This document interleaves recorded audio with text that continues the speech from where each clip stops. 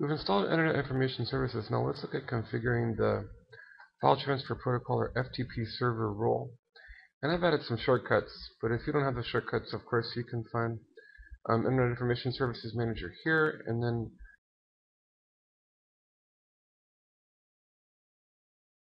particularly what I'll need is Server Manager, which I can get to here or my shortcut here. But I simply want to add a role.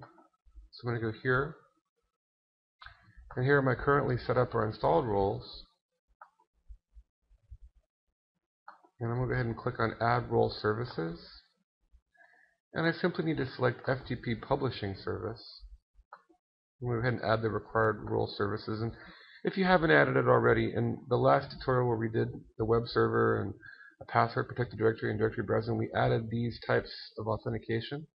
So basic and Windows, but you might need to add this if you want to use them.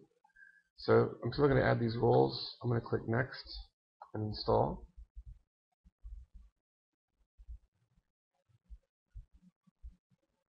Okay, and installation has succeeded.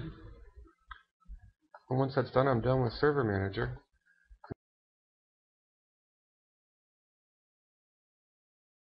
Now I'm going to go open up Internet Information Services Manager, and again, if you don't have a shortcut, you can get there via Administrative Tools as well.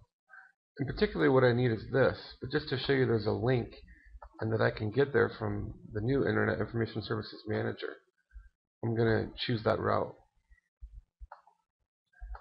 Okay, and then FTP sites, notice I can click here on this link, and that'll simply bring up IIS 6.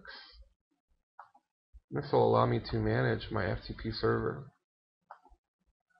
Okay, and I'm going to go here, and notice that it's not started. It hasn't been started yet, and if I wanted to, I can right click and I can perform several tasks here. In this case, if I want to start the server. Before I do that, I'm going to right click and select Properties and modify some of the settings on my FTP server. So I'm going to go, all of these I'm going to leave as default. Notice, where my log files are. In this case, Windows System 32 log files, and it's Microsoft. In this case, the service and EXY. It's just the month and the day. It's formatted like that.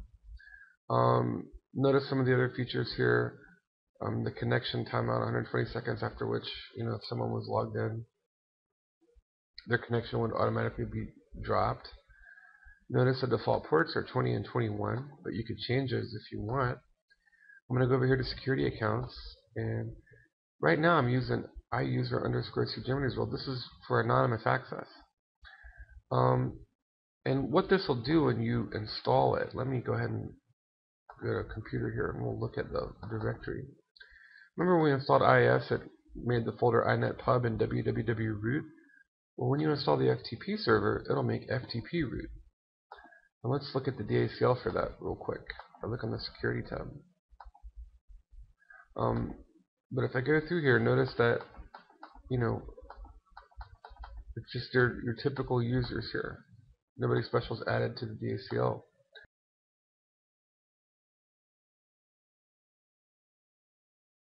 So anyway, while we're looking at authentication, notice that there's several types of authentication. There's anonymous, in which case it wouldn't require a password, and it would simply use this account, the iuser_cgermany's world. There's authenticated, and I might want to do that. If I were going to allow users to upload files and things, I wouldn't want to just allow anyone. So I might want them to authenticate with a certain user account and a certain password. I could do either or I could do both. If you have issues logging in with anonymous access, check this option first and click apply, and then uncheck it. And then in this case, it would allow both. And so I want to do that. I want to allow anonymous connections, but I also want to allow specific connections with specific user accounts.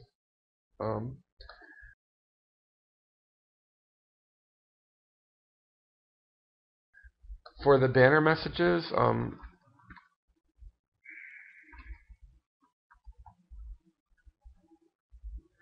welcome to the FTP server, and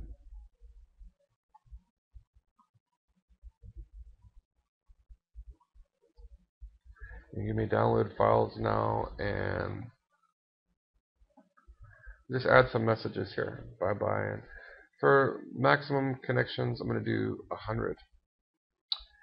And notice my home directory by default is FTP root. You could make it whatever you want.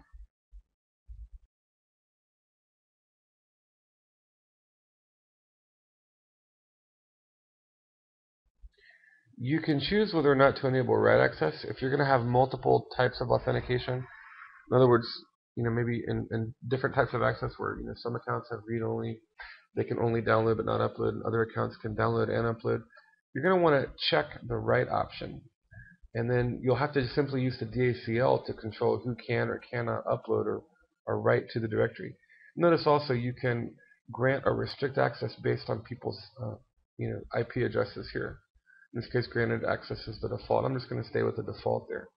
Just kind of quickly overviewing some of the settings there. Alright, and then again, I'll go ahead and stop it, but if you haven't, make sure that you start it. So start and stop. So those are sort of all the settings that we want to look at under the IIS 6 Manager. Now let's go and look at the DACL here. One of the things that I would do is I would allow anonymous access under FTP, like I said. Look at the security tab here.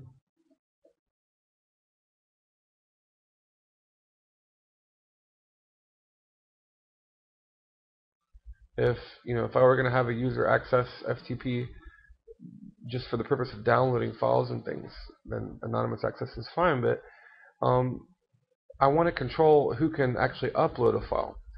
And in this case, I'm only going to allow, I've already created an account called web user.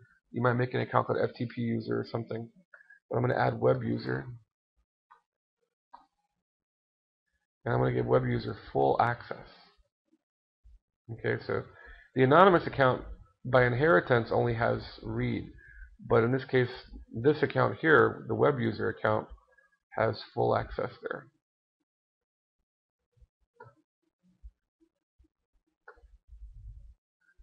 Alright, and let me go ahead and make some files in here.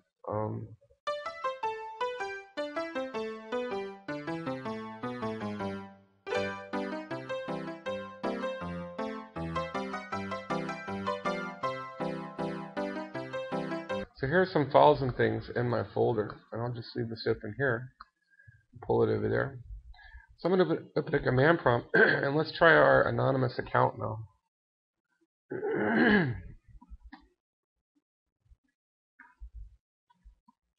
I'm just going to FTP localhost. And notice there's my banner. I'm connected to C Germany's World. Welcome to the FTP server. It's sort of my banner message. And first I'm just going to do anonymous with no password. And anonymous user logged in, and let me do dir. And notice that I'm listing, I can do dir or ls, and when I do I can list all of the files in that FTP folder. Let's say I want to download something. If you put the question mark in, just like in Linux, you can get all the commands, and you have put and input and get and mget. But to download a file, it would be get, and it's going to be based on the folder that I'm in when I ran FTP. So in this case, I was in the root folder. That's where it'll download to. So I'm going to download cool.txt. So I'll just say get cool.txt. Okay, and then transfer complete. And if I open up my computer, notice that there's cool.txt. Alright, now I'm going to make a file here. I'm just going to call this, I'll call this file upload. Alright, and this will exist in the root directory. So it depends on the directory I'm in. Remember, when I upload or download, I have to be in that particular directory to get at that file. So I'm going to try to use the put command. Remember, I'm logged in anonymously. So I should have read-only access, but not upload or write access.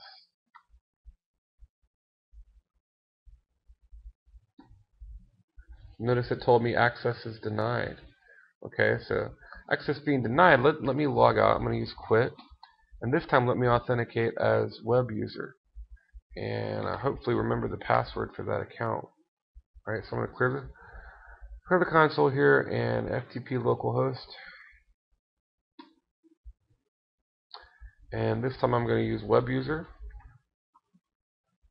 which has a different level of access on the DACL. Hopefully that was the password. Good. Okay, that was the password. Alright, so I can list the directory contents just like I could when I logged in anonymously. I'm going to try to download a file. I'll say get fun.txt. And notice that I was able to download that file. And again, I'll open it up and show you. I'm in the root directory, so it just downloaded fun.txt there. Now, let's see if I can upload. Remember, when I was logged in anonymously, I couldn't, but let me try to put.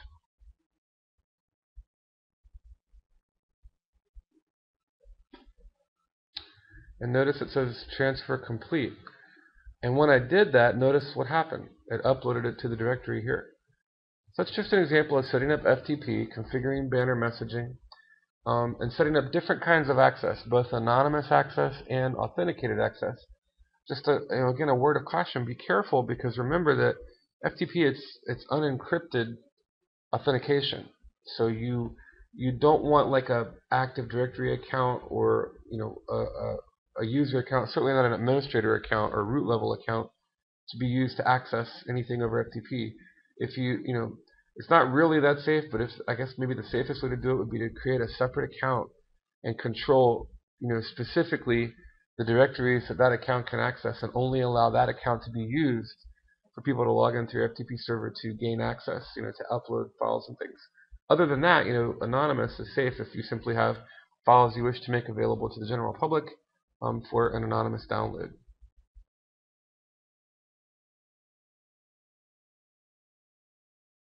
Of course, you could also use FTP, through a web browser, or use a graphical client here.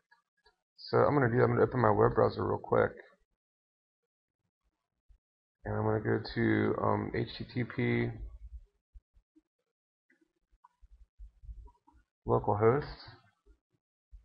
Alright, so here's my, my little pirate page, and now if I go here, I'm going to do FTP localhost.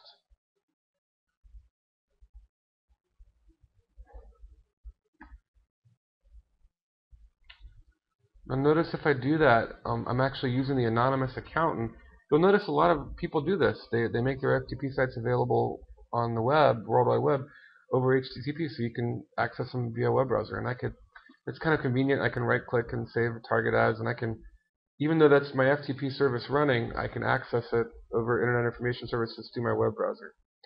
It's just another option with the FTP server in IIS.